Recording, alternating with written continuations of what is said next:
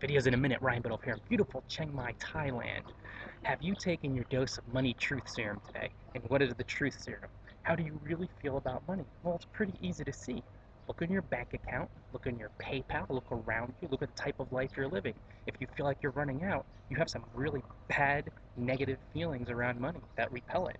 And if you're prospering and if you're living a free lifestyle and traveling the world and attracting money and opportunities and feel grateful, then you're letting it in. You have positive beliefs. I read a few comments on forums in response to my money posts, and they were to the effect of money is evil, it causes sleepless nights. And that's a load of BS. Money is great. Money helps people. Money is freedom in green pants if you're talking US dollars or whatever currency you're talking about, because it helps you have more, do more, and be more. If you don't believe that, you're going to have a money shortage and your life's going to be miserable. If you do believe it, you're going to help so many people and be free. So that's it for today, guys. Money truth serum. Look around you. How much money do you really have?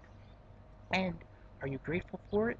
Is it expanding in your life, or do you see it as a headache? Look around. You can assess your beliefs, change them, and help so many more people, including yourself. Leave me a comment below and share this post on all your social networks. Appreciate it.